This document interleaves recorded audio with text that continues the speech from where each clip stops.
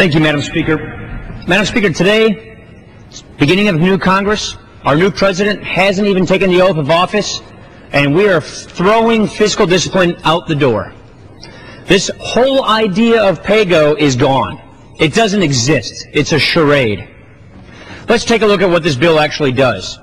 This bill proposes to add all these new kids on the SCHIP program, and then in the out years, it shoves them off a cliff, taking 7 million children off of the SCHIP program.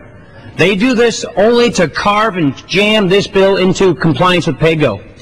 I received a letter from the CBO just this morning that if this bill was actually carried through, if you didn't kick all of these children off of this program, it would cost $42 billion more. This bill is a $42 billion deficit hole in it. The spending increase in SCHIP in this bill increases on average 23% a year.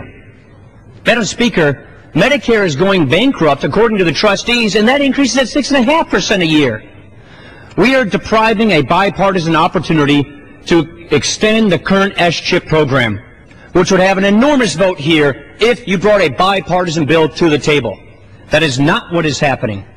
Budget gimmicks, fiscal irresponsibility, $42 billion deficit, and the creation of a brand new entitlement program.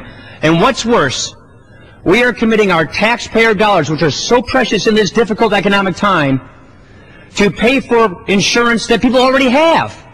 2.4 million people who already have private health insurance are going to get kicked off of their private health insurance, and the taxpayers are going to pick up the tab.